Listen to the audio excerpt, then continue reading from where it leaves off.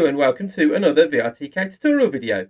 In this video we're going to show how we can create a dial using an angular transform drive that rotates around when we rotate our wrist. Please consider becoming a VRTK patron. There are plenty of membership levels to sign up at and it really helps to fund these videos. And as usual, we're in a sample scene with our game objects already set up. I've got the dial container, which is our containing game object that just contains this backing board and our simple dial. And what we're going to do is turn this into an angular transform drive that when we actually rotate our wrist, we control the dial rather than having to grab it and move it in a rotating fashion. So to start with, let's turn our dial into an angular transform drive. So Window, Tilia, Interactions, Controllable Creator, select Angular Transform Drive, click Convert, it turns into the prefab. We can then close the Controllable Creator down. And now you can see we've got our Angular Transform drive set up. We just need to change some of the drive facade settings to make this work how we want. So the first thing we're going to do is change the drive axis to Z axis, so it's going down that forward direction of our game object. And then we want our target value to start at the initial value. So we're going to tick that and we're going to put it at 0, so it starts at its 0 value. And then in our drive limits, we're going to have a limit of -90.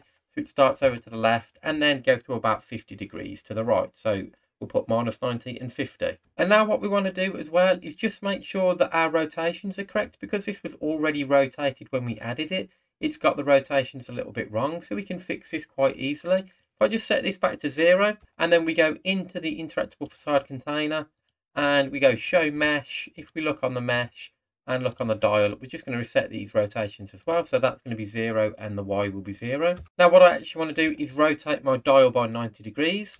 And then I want to go up to the angular transform drive and rotate that by 180 degrees around the Y. And this will make sure it feels the right direction when I'm controlling it, because this is actually facing me, not facing towards the forward of the world. Now the next thing we need to do is make sure we update the interactable, because by default a rotational drive will allow you to rotate something by grabbing it and actually physically moving it. But what we want this to do is track the rotation of our wrist. So to do that, if we go into the interactions interactable, and then if we look at the primary action settings, we can see it's default set to follow tracking of follow transform position difference rotate. We actually want to use the follow rotate around angular velocity. So we'll select that.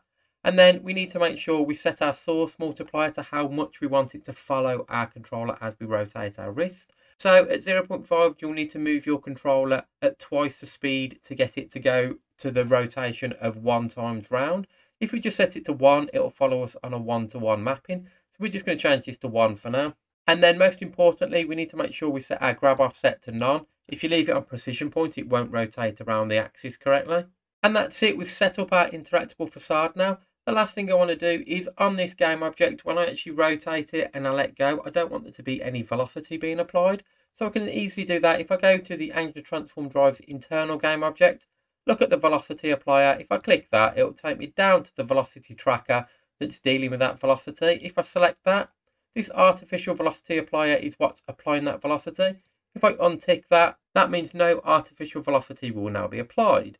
So there we go, we've set one up. What I'm going to do is collapse this up, copy it, and then I'm going to move one to the right, and I'm going to have one to the left. And on this right one, what I'm going to do is set up a step range. We're going to have 8 steps, go from 0 to 7, and we'll do snap to step on release. And what that will do now, the one on the left will be a completely free moving dial, so I'll be able to drop it in any of those locations, whereas the one on the right will only snap between 1 and 8 distinct locations. So that's it, it's all set up. We can jump into the scene and see that working. So we're in the scene and we can see our 2 dials have set up. The one on the left is the free movement one, where when we grab it and we rotate our control around, wherever we move it to, it's nice and smooth and we can release it in a precise position. And then we've got the one on the right, which is the one that's got the snap to step release on. So we had the 8 step values around there, and we can see as I release it, it will snap to one of those specific values where we let it go. And there we go, we've set up 2 dials that work as we rotate our controller around our wrist. I hope this video has been useful to you. If it has, please consider subscribing to the YouTube channel. Leave any likes, dislikes, comments down below. Please consider becoming a VRTK patron, and I'll see you for the next video. Thanks for watching, and bye for now.